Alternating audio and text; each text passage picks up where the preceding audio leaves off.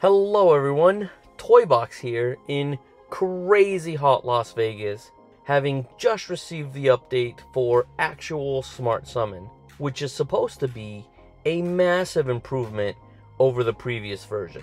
So I immediately ventured out on a quest in order to find and open, oh my god, a Cybertruck. As I was saying, to find an open parking lot where I could, oh my god, a Cybertruck, go test things out and show off its current capabilities. Toybox Cybertruck coming 2020 something. I don't know. I'm still saving up for one.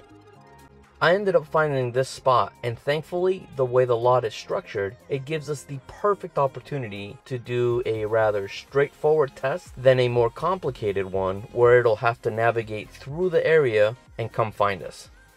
For the first test, it was an easy one. And what's cool about it is that it immediately lived up to the Smart Summon name. As you can see through the app, it initially calculated going all the way around the area. Then it determined, nope, there's no need to do so, so I'll just save some time and battery and cut across right here, thank you very much. Compared to the previous version, from the reversing to speeding up, slowing down, and the handling, it is definitely way smoother and much more confident than before. For the second run, I upped the difficulty quite a bit, going 183 feet away, parked the car in an entirely different area of the lot. Once it got going, because of an island directly behind it, it had to carefully reverse out of the spot, then make an immediate left, followed by quickly encountering a stop sign.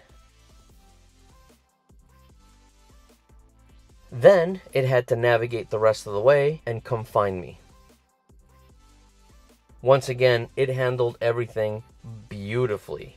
After going through all the motions and finding me, I started to get some Terminator vibes, so I figured, run, dude!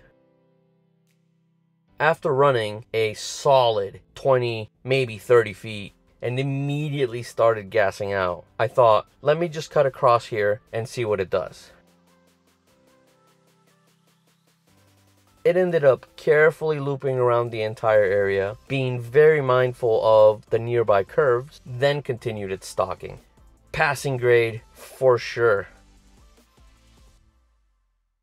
Lastly, a distance test. And the furthest we were able to go is 275 feet on the dot. The second I move an extra inch out of the circle, it would say move closer.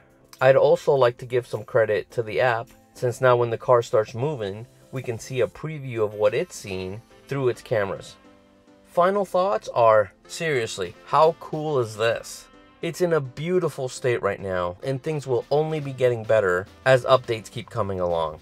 Hopefully you liked the video. Make sure you subscribe since there's a lot more I'm going to be working on. I'll see you in the next one. Take care.